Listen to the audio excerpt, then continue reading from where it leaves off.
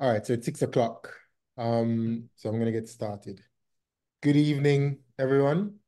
Welcome to webinar number 11 in our Responsible Hillside Living series. I'm Robert Thompson. Rachel, let's make sure we mute everyone. And today we're talking security, securing your hillside paradise. Now, our guest is Mr. Andre Richards from On What Security Solutions Limited. Andre has been in security for the last 30 years, and he does private security technology setup. And he's very knowledgeable, and we wanted him on for the longest while, and finally we got to pin him down. And here we are. Andre, welcome. Hi, thanks. So we have it's going to be a kind of back and forth conversation. We encourage all the people on to ask questions.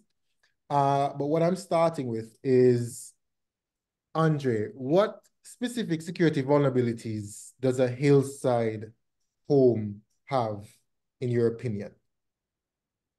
Well, I mean, it's really no different than any other location where a house, a house is built. Is just that things you have to take into consideration. Are you at the furthest end? What's behind you? But if it's a lot of trees and foliage that blocks you seeing beyond your fence line. If it's a wall that you have up, some people just it's a thin chain link fence. Um, so it kind of all depends. But as I say, it's no different than having a house on the flat because it's still accessible.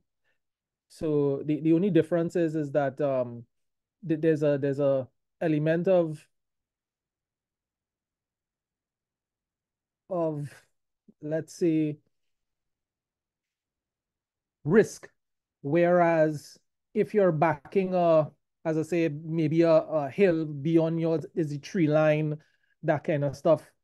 You have to also look at if there's any construction going on in the area. What does the neighborhood look like at certain hours?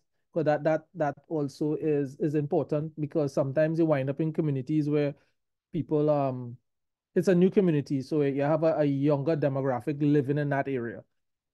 Um, and what tends to happen in a lot of these places when you have a working public is generally the place is quiet during the day because everybody's out of work, so the that community is pretty desolate. So I've seen situations and heard of situations in the past where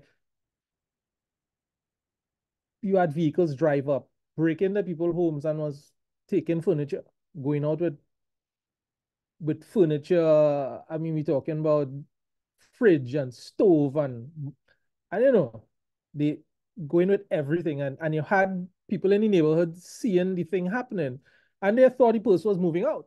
Didn't realize is that they were actually being broken into.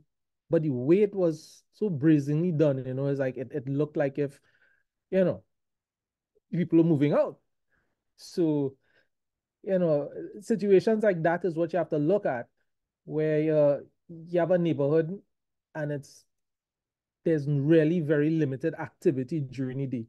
I mean, some of the places like in let's say like Santa Cruz, maybe like Paxville or so, there's working class people. So they out early in the morning and come back late in the afternoon. So there's very little happening during the course of the day. And that's where they have a lot of, that kind of activity during the day when they're not there. Okay. So Okay. All right. So that segues into I was thinking about scenarios. So let's say a scenario one is people who leave work, leave home early and come back late.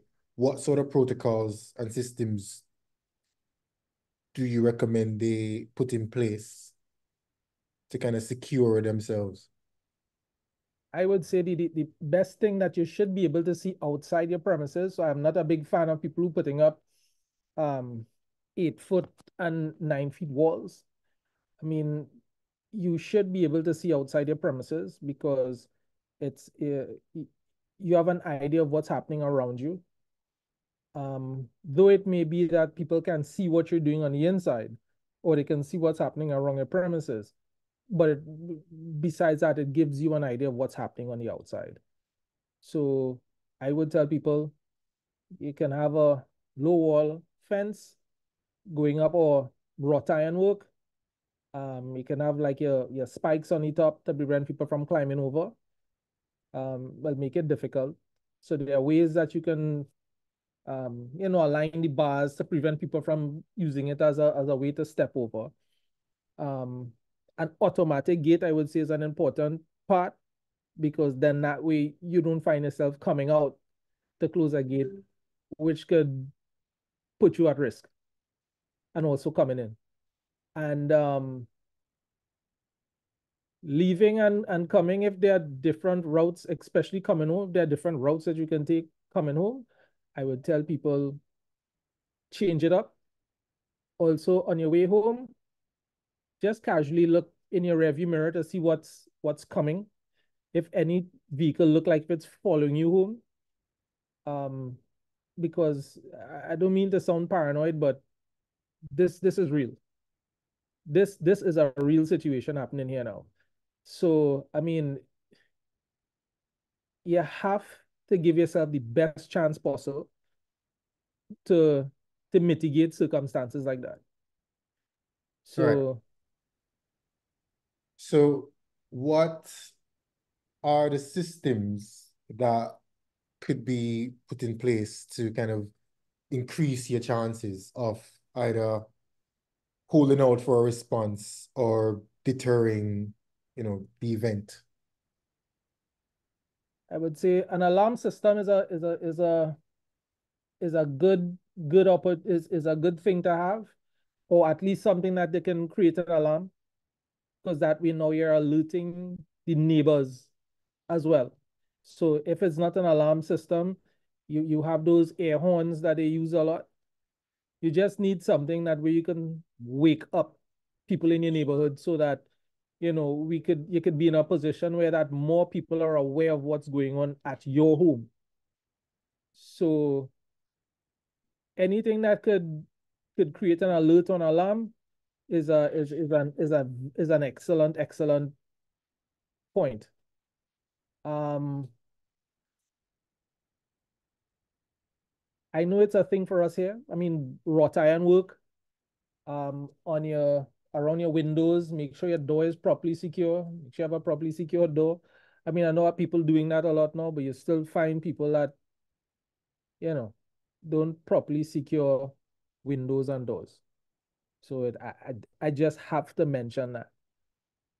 Um, a CCTV system is also a good option as well too, because I mean, and it's all based on, I mean, what people can afford, of course. Um, you have you have CCTV systems now that do a little more than they did before. So you have CCTV systems now that can send alerts to your phone.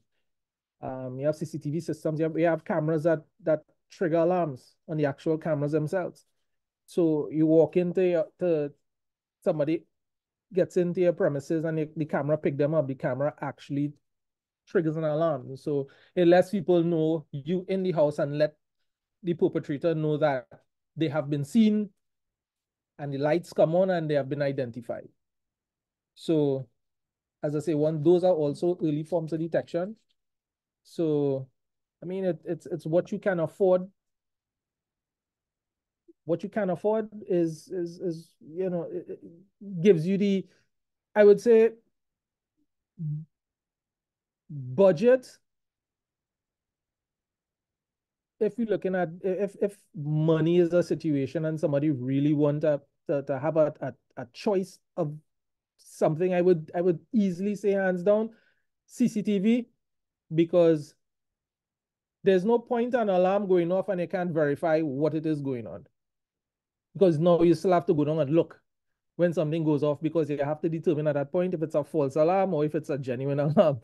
So cameras can afford you that. Um, and they kind of give you a little bit of an early detection. I mean, if you buy the right systems, that way you can see when they enter your yard rather than they trying to break your door down. And you can use that and a combination of like a air horn where that you can alert the neighborhood Mm-hmm. and let them know that. But it one of the best um ways to mitigate these issues is to have a wholesome community where they create a group chat, you know, something happened in the street, everybody a little vigilant, you know, things could reach around to everybody. I Mm-hmm. mean, you may be in a position where you could see somebody in the neighbor yard, you make a phone call to them, hey, I see somebody in the yard, they come to you, that Mm-hmm. kind of thing. So you have that kind of relationship in our community could be very, very, very helpful Mm-hmm. to the entire community. Right. Excellent. Strange vehicles driving around, somebody post that up on the chat, I seen a red car and, da, da, da, and it could come down to the end where you providing footage to the police. Yeah. Yeah. Now we have a question. Uh, this person's having trouble with deciding, what kind of. So the question is, in addition to a blowhorn, I have a hard time navigating which alarm system to go with. Is it better an individual security camera or a company that does it? I just get stuck knowing what and who to go with. Of course, budget depending. Mhm. I would say I would say go with the more reputable companies, or at least the ones that you have gotten recommendations from, because there's a lot of people offering CCTV systems, but not everyone is going to pay attention to what you're looking for. So there's a huge difference between a technician and a security professional. Because a technician will just tell you need cameras here, there, and everywhere. But a security professional will tell you cameras may be part of your solution, as well as you may need to secure this door, or you may need to cut the grass that's right up against your fence. So, it's a combination of things. So I wouldn't tell somebody, well, you need 15 cameras around your house. I will tell you, maybe what you need is a combination of let's say protecting your fence. A lot of people using walls because they want that level of privacy. Put some spikes on the walls, that kind of thing. So what you're looking at is that what the budget that the person has, and have a sit down and have an understanding of what it is that what is your greatest fear, so that way we can figure out what we can work with you. Right, right. So it's a combination of things. Some people may say, well, all right, it's like I want to see cameras from my house. Yeah, but you're pushing a gate to go in. Yeah. So, You know. so so I have another scenario. So let's say you have you have a automatic gate to get in to the site, but then you Mhm. also have a raised garage door. That's a lot of time. Yes. So you're vulnerable in that time, are you not? Yes, you are. So But what's the best thing to do in that scenario? um, what would be the best case scenario in a situation like that? This is, I mean, if you could afford to have a a, a, a swing gate and a garage door, then I do believe you should have the money for a CCTV system as well too, because that will certainly be helpful. While you're heading home, you pull up just before you reach home, and you check your cameras on your phone and make sure everything looks all right. I try to tell people stay away from a lot of trees in your yard and bushes, because there's places people can hide. Try and keep your your perimeter wall free so that you could, you could see what's going on. So I will tell people, invest in a CCTV system. Before you reach home, you just pull up and you just check. You surveil, you look at it, see, if everything looks okay. And if that's fine, but you also pay attention to as well to make sure you're alone coming in and there's nobody behind you. There's nobody trailing you. I mean, I'm saying it, but it sounds like if it's a little bit paranoid. But we are at this point now where you have to be a little more vigilant. So just having these systems in place will better protect you. So you see vehicles on your street that you're not accustomed to seeing, nothing is wrong with you driving past your house and just check the vehicle because the vehicle might be right in front of your house or maybe the house after you. I mean, if you don't recognize the vehicle or you're seeing people sitting in the vehicle, I will tell you, be cautious. Or maybe drive past and see what happens because they may be just waiting for you. So as I say, you have to be cautious. You have to have your antennas up. You have to be always thinking. You have to be, I wouldn't say paranoid, but I would say being fearful and scared is not a bad thing. Right. It makes you alert and it makes you aware. Okay. Now, what sort of kind of overt and covert systems, which is the kind of better system to go with or lean towards if you're, I mean, one, surveilling your property and two, trying to get, an alarm out? I would say overt is better because it's better for you to let people know before rather than wait till they get in to then let them know that they've been seen or they have been identified or you know they have been seen. So I would say anything overt, Mm-hmm. and overt comes with um spikes on your fence, Mm-hmm. be carrying up your walls, or if you're not carrying up your walls, carry up your wrought iron, put some spikes on the top, make it difficult for them to get in. Don't make it easy for them, and then when they get in, I would tell people another thing that works well. Some people like it, some people don't. Dogs, they thieves, bandits, they inherently are afraid of dogs. I don't know what about dogs in this in with our people here in Trinidad. And part of what as a security practitioner is that you need to understand the demographics of the people who committing crime. There are a few things that they're afraid of, and one is dogs. That's why usually when you find your dog's poisoned, you know the next step is they're coming for you. Mm. So it happens in most cases within a 2 week span of your Mm. dogs being poisoned to when this happens. So I will tell people having dogs is a great deterrent inside and outside. Mm. It's a great deterrent because you get that early detection and also just the physical nature of dogs. And it don't have to be Rottweiler and pit bulls. A potong is the is the worst. They're noisy Yeah, yeah, yeah. and Now, they wake you up all hours of the night. yeah.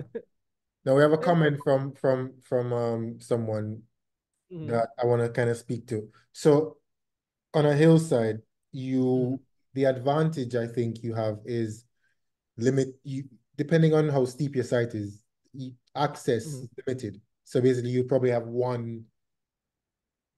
maybe 1 or 2 points of access because on the steep side, unless they come with climbing equipment, Okay. you know. Now, Yeah. how often is it that people are, coming, unless it's planned, coming with equipment to, you know, rappel or, ascend, you know what I mean? Mm-hmm. But how many cases have you kind of like dealt with where or seen where it's unorganized um sort of hit, something like that. Um, you don't see so much that in communities like that. Where you see it more organized is people who live in apartment complexes, and the way the way the apartment complexes are structured, people have balconies. So what they tend to do is just move from one to the next through the balcony, because most of the times now, if they're going to hit a home, it's just one and go. You don't have that kind of a like multiple homes in an area that people will attack all at once. No, because the element of surprise by the time you hit the second home is gone. So Mm-hmm. you're going to hit and go. You're not going to stick around. But in the apartment complex kind of arrangement um where the let's say a balcony is not to the roadside, or where the parking is in that situation where it's facing the steep part of the hill. So Mm-hmm. you always find that a lot of the times people will leave the balcony door open, because the last thing you're thinking is somebody could scale up the pillar to get to your balcony, but they forget your next door neighbor balcony right there too. Yeah. So it's just a hop over Yeah. and get to you. So you have to take that into consideration when you look at places like the towers in Westmoreland. You can see all the banisters are pretty close. You get to one and you could just step over to the next balcony. Yeah, but they're not Spider-Man. They're not going to be jumping over from the top balcony. No, no, no, no, no, no, no.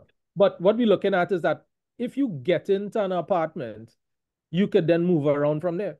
Yeah. And the idea of the element of surprise is now that, because the last thing anybody is looking at is you coming from the balcony side. You 3 stories up, 4 stories up. The last thing somebody thinking, somebody coming through the balcony. But what they didn't realize is that if somebody gets into one of the apartments, they can come across to you, because it has happened in the past. Mm-hmm. Yeah. So Now, we got another question. Now, not a lot of people like burglar proofing, right? What, mhm. so if, let's say you don't want burglar proofing and you're willing to spend to not do that, what sort of, I mean, I know you can get bulletproof glass, you get, shatterproof glass. What you look skeptical about, you know, um there are options where there's, but I mean all of those um time and opportunity can defeat all. but even But even burglar proofing. yeah, even burglar proofing, Mhm. even burglar proofing. So that's why, an alarm system or a CCTV system that sends you alerts is helpful. An alarm system will now send an alert on alarm to a security company, and they will then respond without you having to look at a phone. So that is helpful. But where if somebody looking at aesthetics and they don't like the look of wrought iron, I mean, they have stylish ways of doing it, but if somebody don't like it, there's security tint. Well, not tint, but there's security protection film that you can actually put on the glass. And the glass is not exactly shatter proof, but it takes a little more to break that glass. It requires a little more to have it broken, but it's expensive. When you say It is. expensive, what's a ballpark? Um, I haven't seen that price in a while. That may be like, I don't know. It could be probably about 50 or 35 US a foot. Okay. And And let's say you live on a single lot, two-bedroom house, and you're looking to do that's a something. 2 story. Hmm? Flat. Some people like Let's say story. flat. Let's say flat, Okay. Mhm. right? What sort of a budget should you consider for a covert system to kind of give you that early warning slash a higher chance.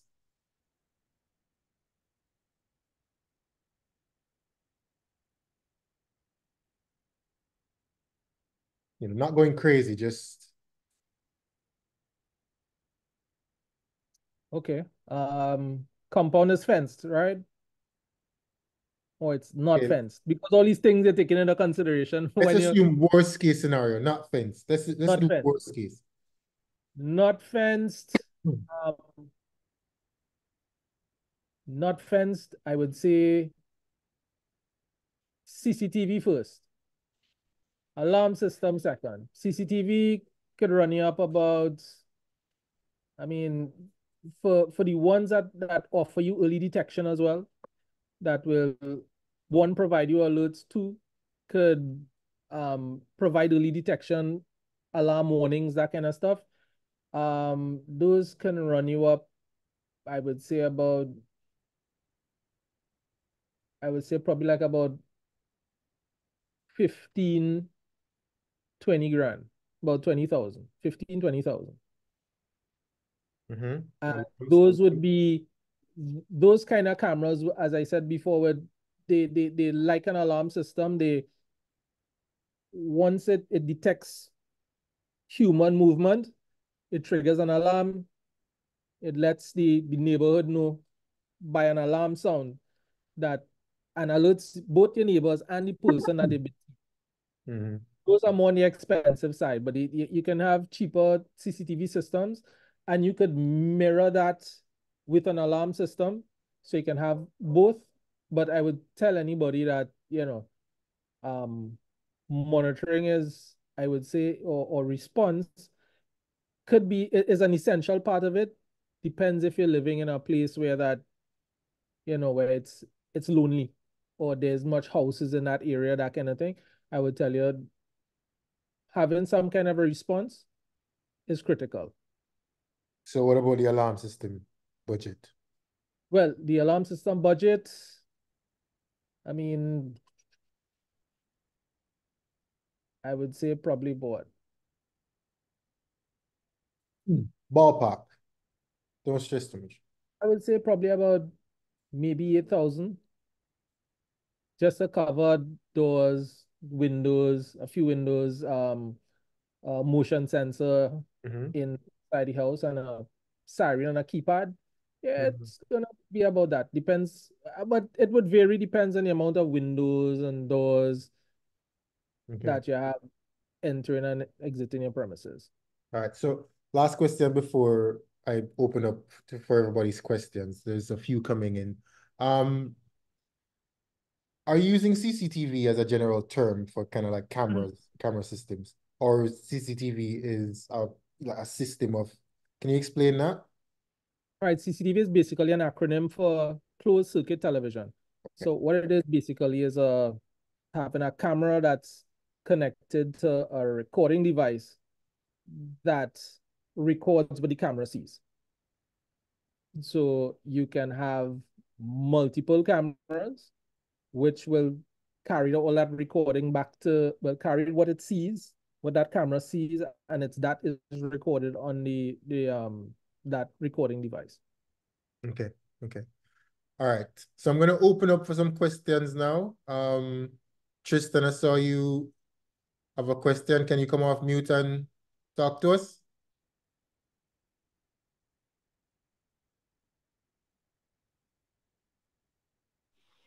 Yeah, can you hear me? Yes, we can. Yeah. Right. One of my questions was more of with regards to blending into the landscape. I've heard of people using like bougainvillea fence walls or putting cameras in tree systems and whatnot, but I was just wondering if you had anything else that more solutions that blend in, and if you would recommend like a wireless camera system. Wireless cameras, they work well as they work well. I would say they work well as well because they're all part of it. Um, so it is also a good solution. Right. They also My have next those that work with solar as well too. So I mean you can hide them away in a tree. You know, you have more options, and it's an option if you don't want to have, if you may have had a house that's already finished and you don't want to do all this cabling around the house, that kind of stuff. Correct. So that a wireless camera with solar capabilities is a excellent option. Yeah, that's a good idea. My next question, and I think you just kind of answered it there. A big fear of mine is like, let's say on a hillside, you tend to be more isolated, less neighbors. Mm-hmm. When electricity is gone, I feel like you're a bit more at risk.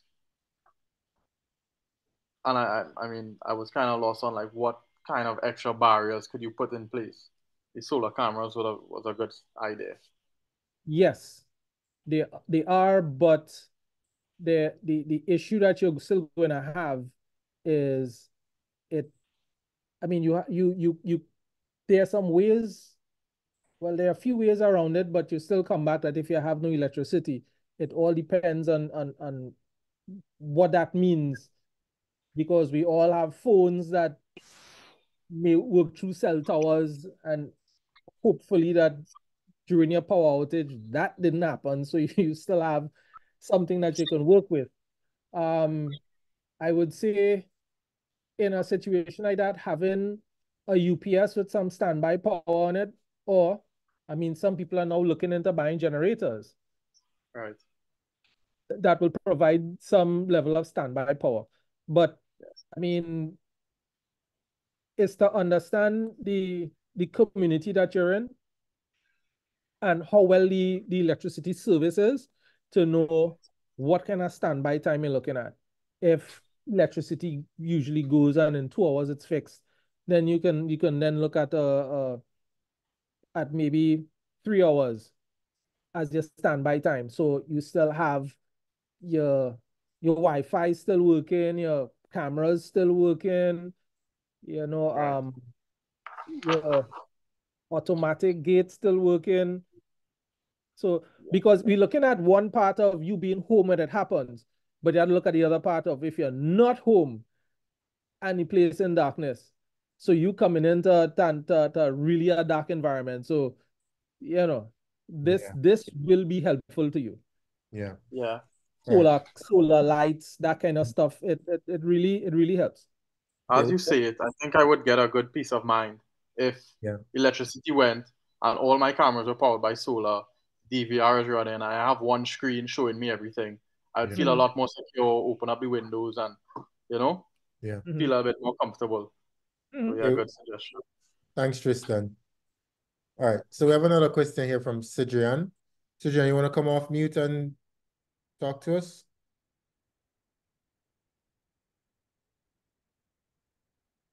Sure. Hi. Hi, everybody. So, in a case where there's a very large lot, and as Robert said before, some of it might not be easily accessible, but would the recommendation be to put a fence around the the immediate yard, the immediate area of the house? Would that be the recommendation? And I just wanted to get a sense of what should a fence look like in order for it to be secure? How high, what material, and so on. I would say you are correct. The fence should be around the close to the perimeter of the house. Whatever that you, because you may have a large lot, but you may not be occupying the entire lot, as you've mentioned. So it is, you should fence the area that you're living in.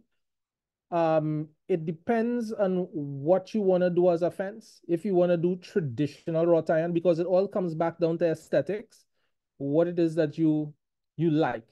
I mean, some people prefer wrought iron work. Some people prefer the security fences now.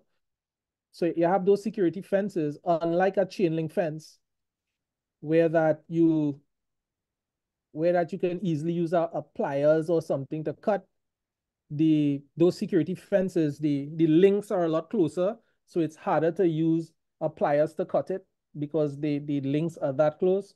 I believe a lot of schools use them now, those security fences. And a wire So wall things. the wire walls. Hmm. Hmm. So that's an option, but it And then you could grow plants along it as well. yes. So you can, I mean, some people I've seen use bougainvillea as a security for their fence line. Because they didn't like fence, but bougainvillea could be tough to get through. Mm-hmm. If it's planted correctly, it's basically a hedge, and it prevents it has its own barrier. It is a barrier by itself. Right. So for people who don't want to have a fence, so it's a bit overt but covert in that sense. So bougainvillea is a nice for people is a nice option because of early picker, and it's also pretty to look at. I Yep. mean, it requires some maintenance, Mm-hmm. but that sort of fence takes a while to come in. So that would be, I would consider, a long-term solution, Yeah. a very long-term solution. Now we have another question here from Rihanna. Rihanna, you want to come off mute and So if I can change my question. sure. I wish I thought of security first in my design. So I have a very limited budget and I don't know which one to go for first. Should I install a gate into the property? Should I put a wall? Should I put a wrought iron on the front door? I know you said the CCTV and then the alarm system. I can't do all of it now, but which one, Andre, would you go for first as the key priority? I have the dogs, I have the potong, so that's one thing I do have. But what would you do or prioritize in order? I would say, okay, so you're looking at I would say you have the dogs are going to be your first alert. I would say start with the automatic gate because it's going to be important for you to get in and out of your premises quickly. And it's going to be a great help when it's pouring rain that you don't have to come out and push a gate. So I would say start with the automatic gate first, so you can get in and out quickly. And the next thing I would say is, if you have the dogs, I would say definitely a next option should be, because the dogs represent an alarm. The next thing that you'd be looking at is a CCTV system, which is going to be, I mean, it priced reasonably. The only thing is that I didn't have a sense of what the external walls were like. What are the height of the external walls around your premises? I have only one retaining wall on a slope, and the other side is completely into the forest. So there's none on the other side. Okay. Also off steeply. Oh, okay. All right. So yeah, your dogs are they're going to be your first line of defense, and I would say the automatic gate first. The next I would say would be the CCTV system, because that is going to help you when you hear your dogs barking, and they may be barking at different places around your home, is so that you can see what they're looking at. And I would say third tier would then be, is it that you let me just find out a few things. Do you like being enclosed? No, I don't. Ah. But as a female, I know it's really important to have those defense lines in place. I just installed some solar sensor lights. That's been kind of nice too. Floodlights for the pathways, and I'm very cautious of the bush growing as well on the other side. So this has been super helpful, definitely so far. Yes. I mean, have any lights around the compound as well too, that to make sure that it's lit? That that would be, I didn't talk about that, and I probably should have, because I was kind of thinking that would be part of what people would be using, or you should have around your house. You should have around your house lit. Mhm. So that that I didn't speak to, but having lights around your house where it's relatively lit is also a great deterrent. If you may be concerned with the electricity bill, having lights that come on, those motion sensing lights, those are also pretty good, because as the perpetrators move move around your yard, the lights come on, kind of creates a deterrent in its own right. You see lights come on, yeah, it's either you stick around or you run away. Right. All right. Because you've been spotted. So, but for you who don't really want to be closed in by walls, I would tell you, start probably looking at bougainvillea. Start planting a few around. I'll get on it, and I'll get Bev Palm. Thanks. All right. Any other But what you need is something with a lot of picker or spikes or something to prevent them from being able to go through. Right. All right. So we're coming down to the end, and I wanted to thank you, Andre, for coming on, and everybody else who came on. And we'll be sending out an email with Andre's contacts if anybody else wants to have a conversation with him. And Andre, any last words or advice you want to give? What I would say,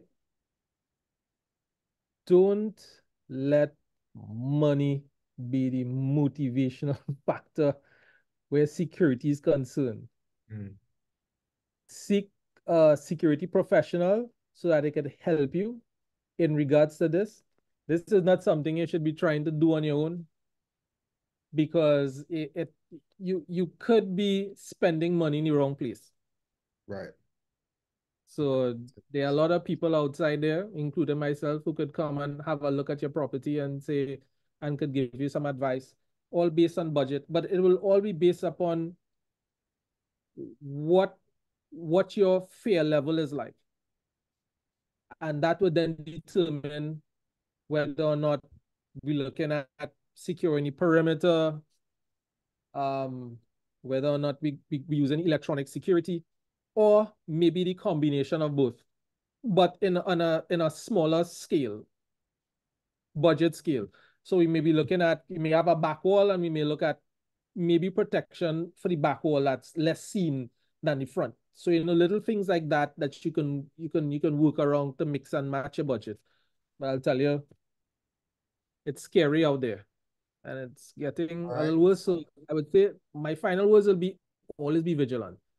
Always be looking around, always observe, always watch, keep your eyes out, because it could be you. Okay. All right. So that's it. Thanks a lot for coming on, Andre. Thanks again. And we'll be posting this on YouTube, and you could access it on YouTube for, in like a week. All right. And stay tuned to the next one. All right. Bye, guys. Take it, guys. Thanks for your time. Bye. Bye.